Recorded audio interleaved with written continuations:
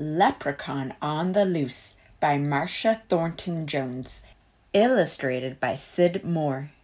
A leprechaun was loose in the classroom, and Sydney was the only one who knew it. Sydney saw teeny tiny green footprints on the floor. He followed them to the table where Mrs. Yoder had cupcakes for their St. Patrick's Day party. Sydney peeked inside the box. All the green icing had been licked off the cupcakes. Sydney set out to find that leprechaun. It was plain bad luck when he stepped on his own shoelace. Oof! Whoosh! Splat! Sydney fell right on the table.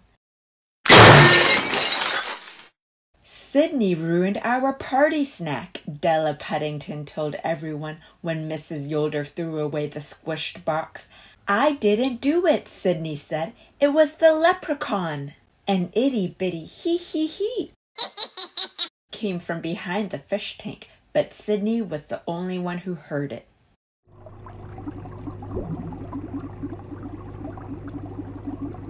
During reading time, Sydney noticed something was wrong with the fish. He sneaked to the back of the room and looked into the tank.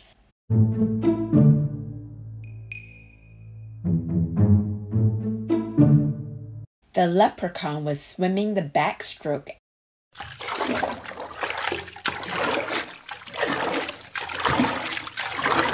And the fish definitely were not happy. Sydney dove after the leprechaun.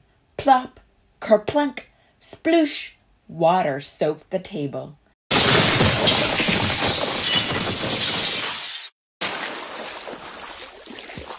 Sydney ruined our decorations, Della cried when Mrs. Yoder threw away the soggy paper shamrocks. I didn't do it, Sydney said.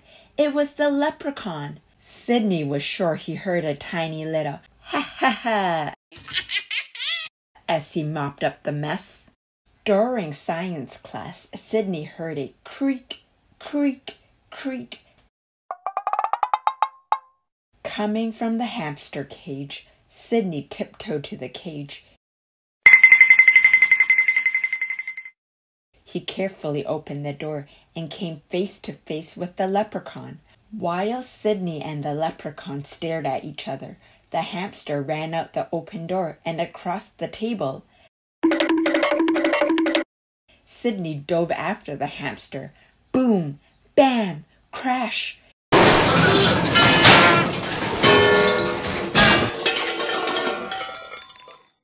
Sydney fell against the table. Juice went everywhere, just as the hamster scurried out of sight. Our juice is gone, Della said with a sniffle.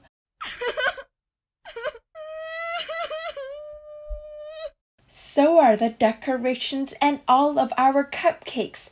Sydney ruined our St. Patrick's Day party. Sydney was sure he heard a faint tee-hee-hee from behind the stack of reading books. Nobody believed that Sydney didn't do it. There was only one thing for him to do. He had to catch that leprechaun. At recess, Sydney sneaked past his teacher and ran to the art corner. Everything he needed was there. Sydney pounded and snapped and glued.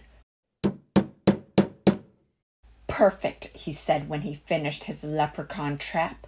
Then he hurried into the lunchroom and looked through the lunch trays until he found a stinky tidbit of corned beef. Sydney carefully reached inside his leprechaun trap with the bait. Just then, his foot knocked into the back of the trap. Swish, clang, zing! Sydney was caught inside. He heard the tippity-tap-tippy of itty-bitty boots. I do believe I've caught me a boy, that I have, said the leprechaun with a grin. Let me out, Sydney begged. The tiny man scratched under his tall green hat. Now why should I be wanting to do a thing such as that? Sydney thought fast. Come closer and I will tell you a secret, he said. Secret? I love secrets, said the leprechaun as he inched forward. That's when Cydney made his move. He reached out and tickled the leprechaun right under the chin. Ha ha ha! Hee hee hee! Ho ho ho! The leprechaun fell down and hit the trap door. The door flew open. Cydney rode out and pushed the leprechaun inside. Swish! Clang! Zing!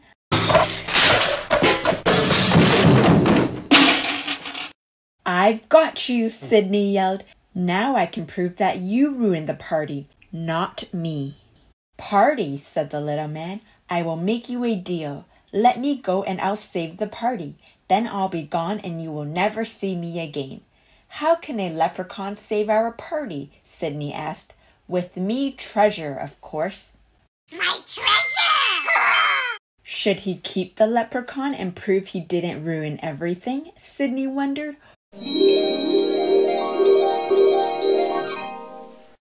Or should he let the leprechaun go home and save the party for all his friends? Cydney was running out of time. His class was right outside the door. He had to decide. Quick, tell me where your treasure is, Cydney said. He leaned close and the leprechaun whispered in his ear. Cydney knew a deal was a deal. He opened the trapdoor and watched the leprechaun climb out. The leprechaun turned one last time and tipped his hat at Cydney. Then the teeny tiny man slipped out the window and was gone. Cydney found the treasure right where the leprechaun said it would be. It was just what he needed to save the party. The class cheered.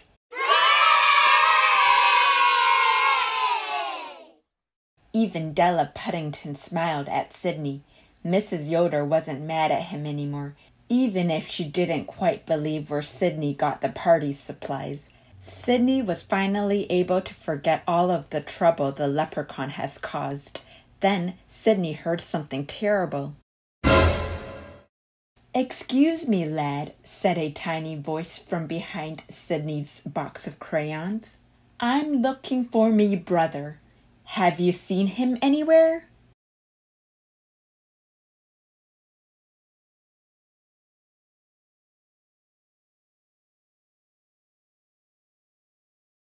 The end. Thank you for listening to me read Leprechaun on the Loose